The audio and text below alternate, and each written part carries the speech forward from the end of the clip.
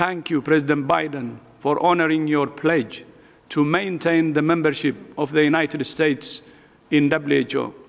The role of the United States, its role, global role, is very, very crucial. And I send my deep thanks and warm congratulations to President Biden and Vice President Harris and to the American people.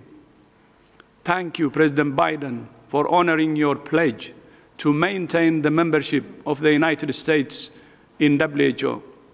And thank you for your commitment to join COVAX and support the Access to COVID-19 Tools Accelerator